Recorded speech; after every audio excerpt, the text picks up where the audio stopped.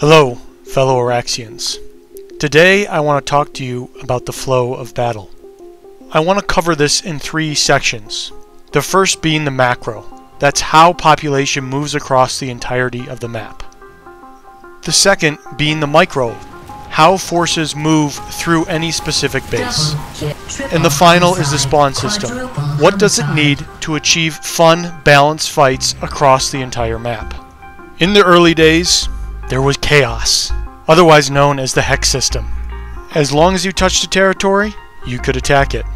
When a fight ended, who knows where that population was going next. The beauty of this system was it felt like such an open world. You could really go anywhere you wanted. The problem was, it was tough to find the fight sometimes. So the Lattice was adopted, to try to make it more predictable as to where the fight would be next. The system was an improvement, but still very Phase 1. It needs more work to become fully functional. I propose the hybrid hex lattice system. Please don't get scared off by perceived complexity. This system will actually make it more intuitive as to where the battle is going to go next. It'll give the spawn system more tools to ensure there are fun, balanced fights on all lanes of engagement, and it will provide strategic depth that players and outfits so desperately crave. Planetside 2 has gorgeous, intricately designed continents. But so much of the landmass goes unused because there is little point to defending the territories in between facilities. What this system does is makes it relevant to fight over territory outside of the bases. If you've ever had a battle across that bridge between Scarred Mesa Skydock and Regent Rock, you know how epic it is. But it rarely happens because that bridge is meaningless in terms of territory control. In a hex lattice system, that bridge is a lot of territory and could even win you an alert. So let's dive into the nuts and bolts of this system. The first thing we would do is go back to the old territory control system, where if you have a hex touching another hex, you can attack and control that territory.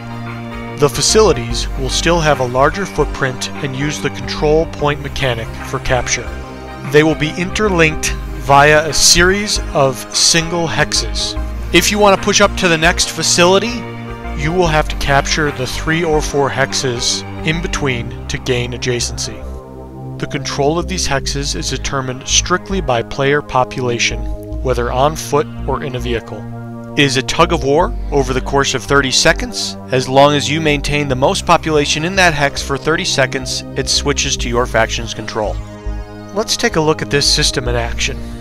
The VS are pushing up from Indar Excavation, about to hit Quartz Ridge Camp. Rather than directly breach the facility, they have an option to lay siege to the facility by capturing the hexes around it and cutting it off. The TR can decide to hunker down and try to defend that capture point. Otherwise, they are dependent on their vehicles carrying on the battle outside and keeping their supply lines connected. And this is the point where the actual lattice lines still serve a purpose. So even if the VS did decide to just bypass Quartz and cap their way up to Havar Northgate Garrison, they couldn't attack that base until they finished their siege at Quartz Ridge Camp. In this manner, you create strategic depth while still controlling where the battle happens. Now I want to point out, this concept is by no means an original idea. I think I've gone the farthest in terms of visualizing it, but this has been kicked around by players and devs since pre-alpha.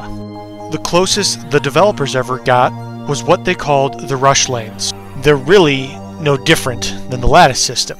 All the hexes are just shaped strangely, so you can't hop in any direction, but there's still basically one base per hex.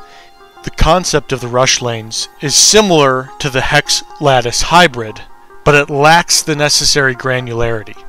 What needs to be generated is a system where you can visually tell where the battle lines are, and so the spawn system can actually queue in to where the fight is happening.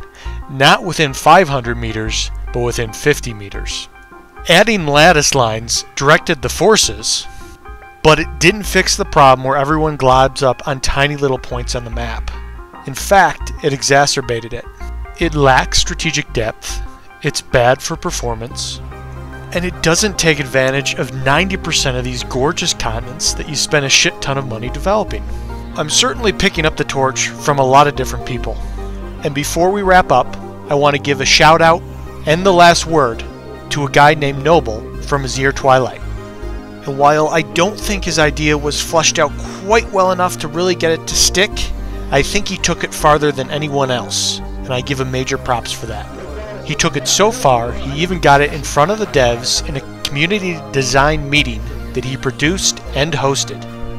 Let's take a moment to listen in on his idea from almost 4 years ago. It was used in early beta, known as neutral territory. See, these were zones that were not owned by anyone. They didn't contribute to influence, but were also a playable game space at the same time. Fight still happened in neutral territory. These territories can be used in many interesting ways. By creating both hard and soft choke points across the entire strategic landscape, this now adds a completely new dynamic of strategic flow to continents. The only point that he didn't flesh out well enough, in my opinion, is it's not just the negative spaces. It's those single hexes in between bases that creates that vital strategic flow to these maps. The thing I really want people to take away is this.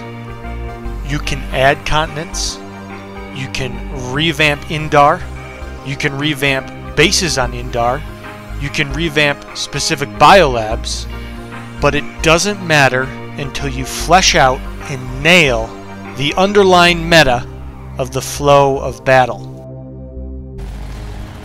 I realize a lofty concept like this leaves so many questions. How are you going to deal with zerging? How are you going to deal with backcapping?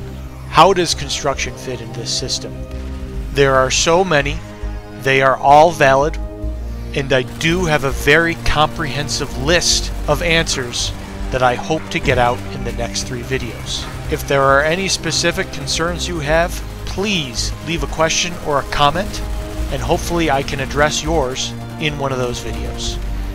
Thanks so much for watching. If you want to see more, please consider hitting that subscribe button or dropping a like. And as always, I will see you Planetside.